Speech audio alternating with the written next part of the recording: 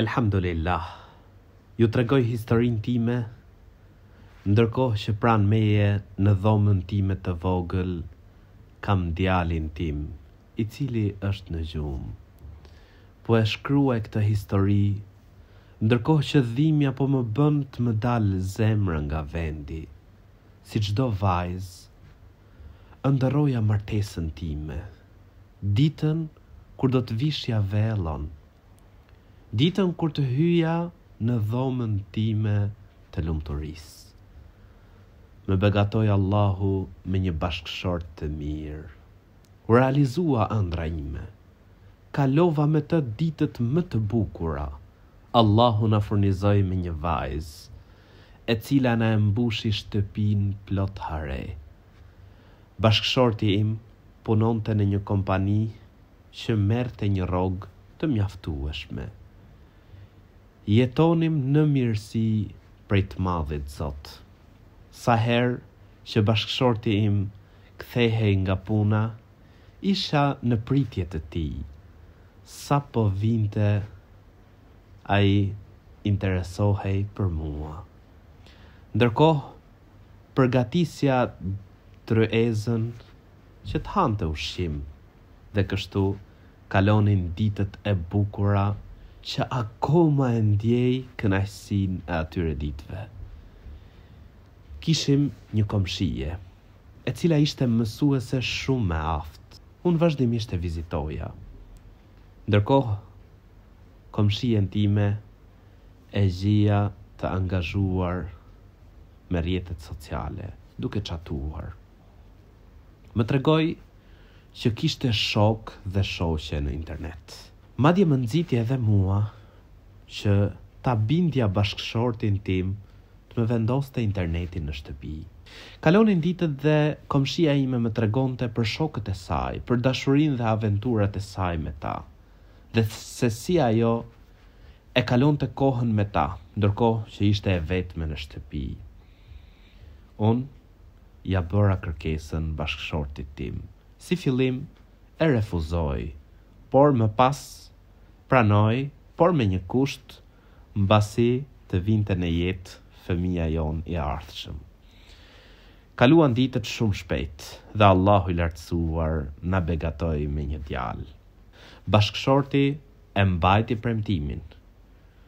Unë, kohën që ai ishte në punë, ose që dilte për diku, angazhohesha me internetin. Bashkëshorti im ishte njëri që falte shumë dashuri. As pak thot nuk ka bërë padrejtësi ndaj meje. Në shumë raste, futej bashkëshorti në dhomë, ndërkohë unë, sikur trembesha, e mbyllja aplikacionin. Thoshte, çfarë ke bashkëshortja ime? Thoja, asgjë.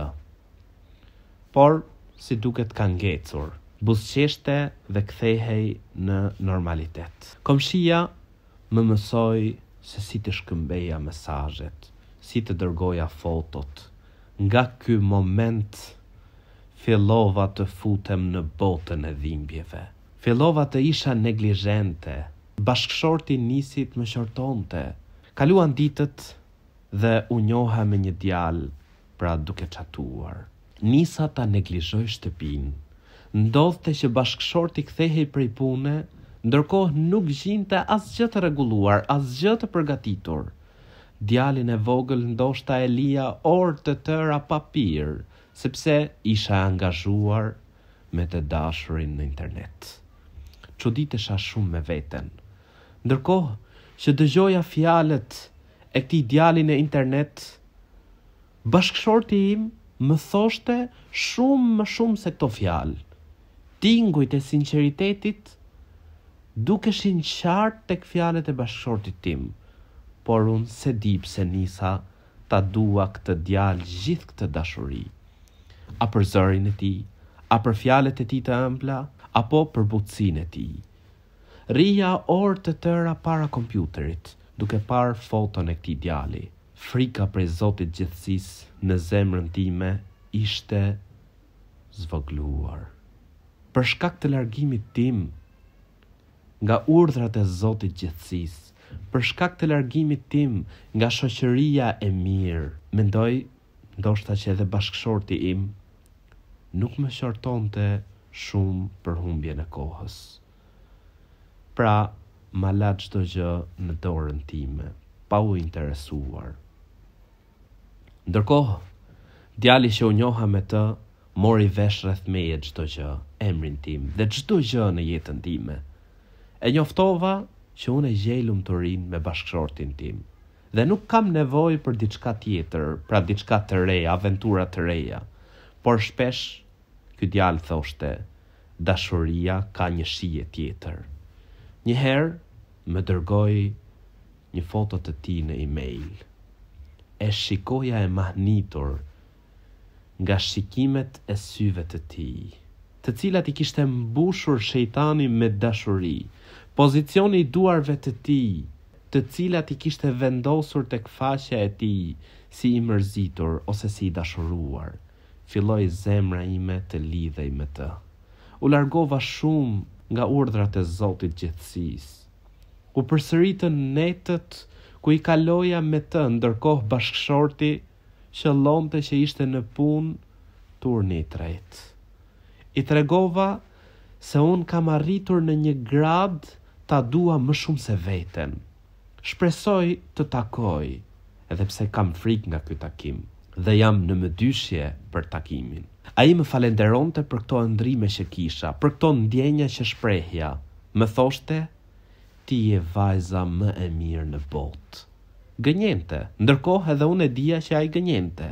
Kjo fjalë ndikonte tek unë, ndërkohë unë e kisha harruar porosin profetike, fjalën e profetit Muhammed, paqja dhe mëshira e Zotit qofshin mbi të.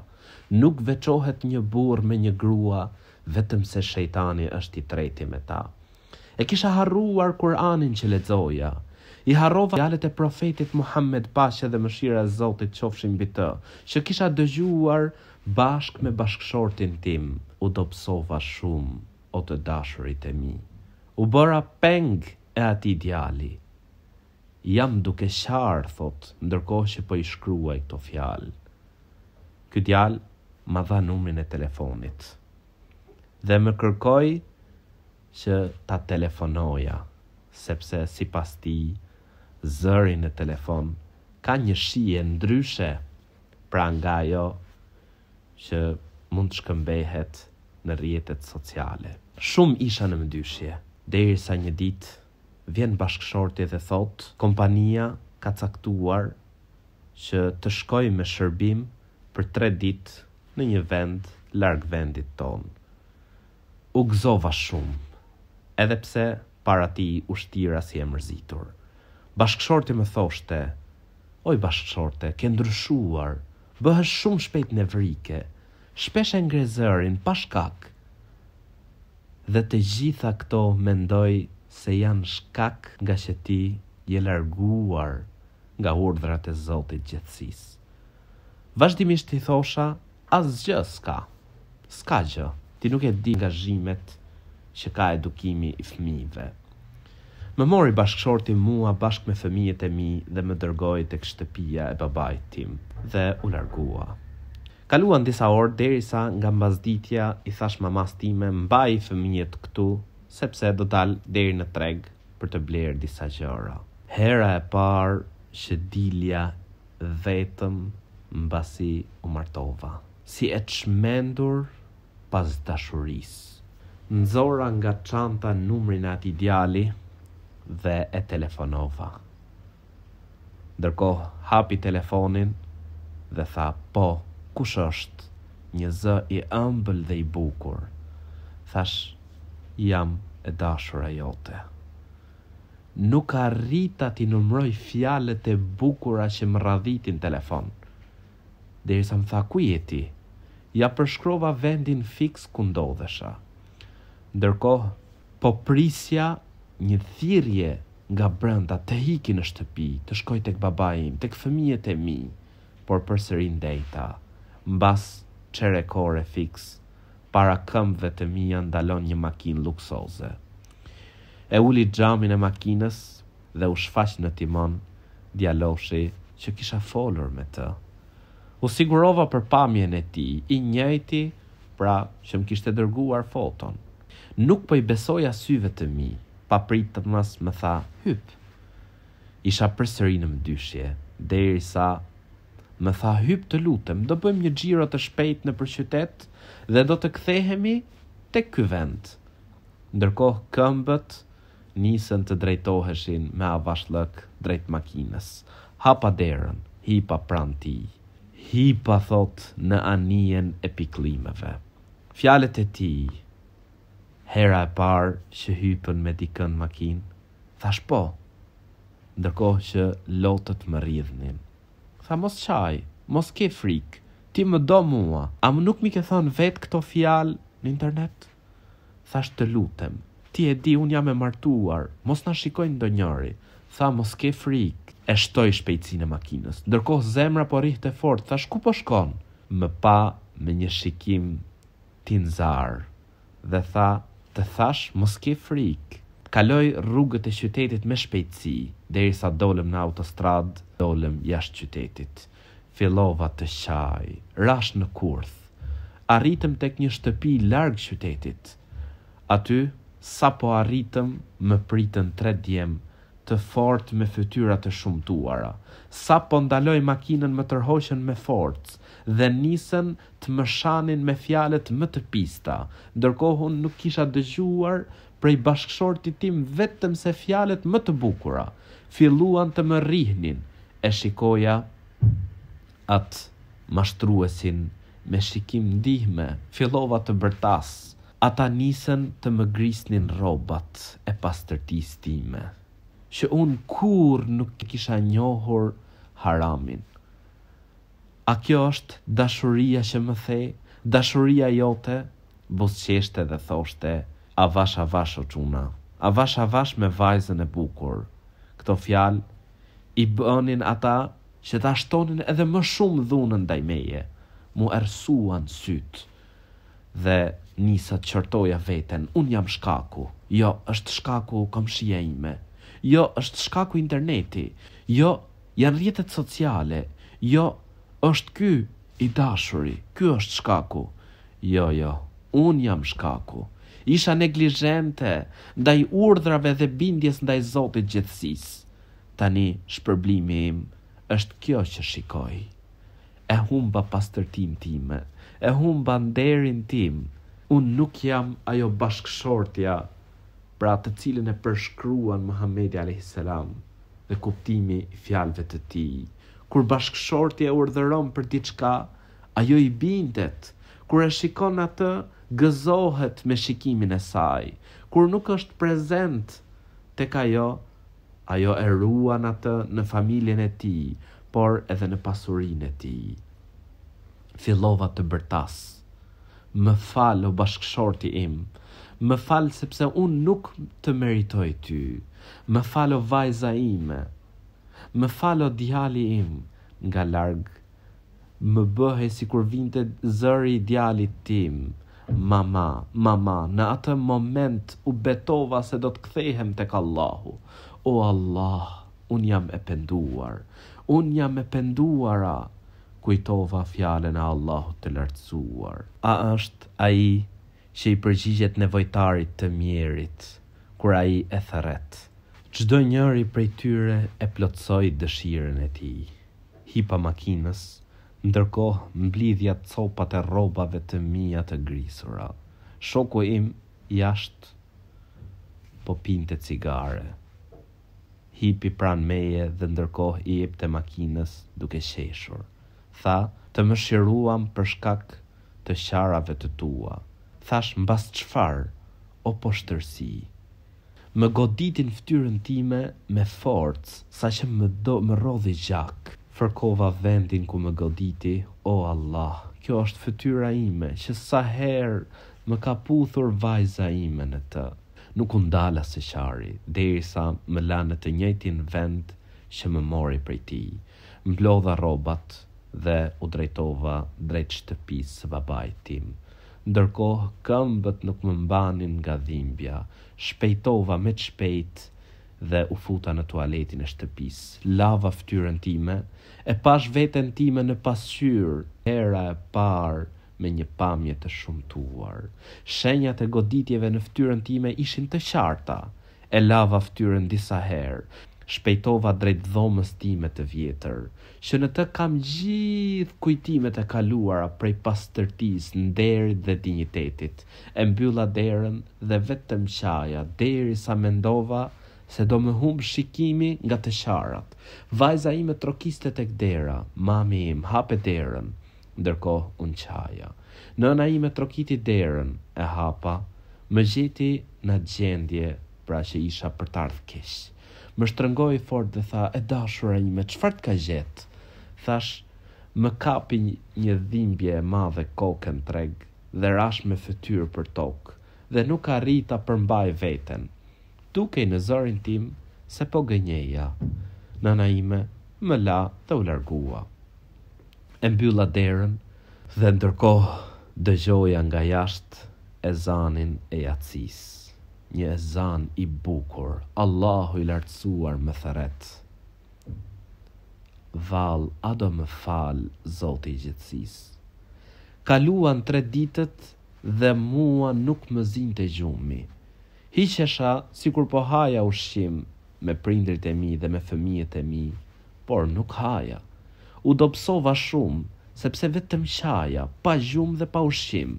Erdh bashkëshorti nga udhëtimi, më gjeti me një fytyrë të zverdhur, e mërzitur, nuk i ngrija syt drejt tij. Bashkëshortja ime e dashur, çfarë ke?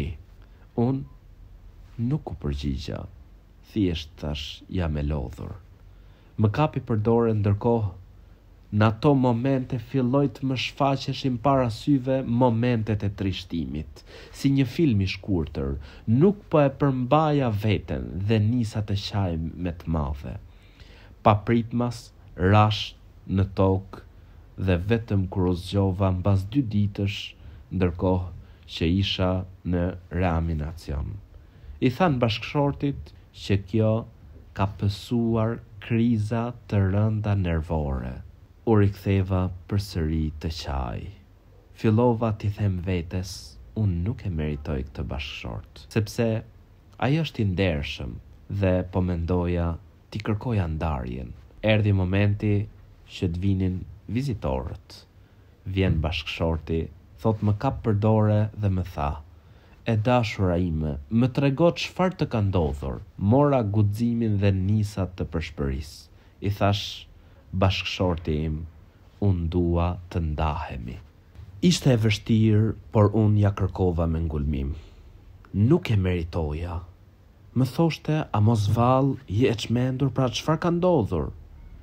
Kthehu tek Allahu, lexoje Kur'anin, kërko falje tek Zoti i gjithësisë, pendohu tek Allahu i lartësuar. Ndërkohë unë vetëm qaja në brendësinë time, sepse ai nuk e di ku kam rrëshqit unë, në çfarë grade kam arritur unë. Dola nga spitali, thot, tek shtëpia e babait tim. Bashkëshorti im ishte shumë njeri i butë me mua. Gjendja ime nisi të përmirësohej, por unë akoma vazhdoj t'ja kërkoj ndarjen atij. Zjarri i këtij mëkati më djeg në brendësi. Unë mashtrova, thot bashkëshortin tim. Unë thyva besën e dhën para Zotit. Më la bashkëshorti im të qetësohesha pak në shtëpinë e babait tim. Ndërkohë, unë tani, thot, nuk di ç'të bëj. U futa në dhomën time dhe u shkruajta ju, që ta dini se dashuria e vërtet nuk vjen me mashtrim, nuk vjen me gënjeshtër, nuk vjen me tradhti. Dashuria e vërtet vjen ashtu siç është tradita, ashtu siç kënaqet Allahu i lartësuar. Të ruhet nderi dhe të ruhet familja. Prandaj, vlla dhe motër, friksoju Allahut të lartësuar, pendohu tek Zoti i gjithësisë sa nuk është vonë.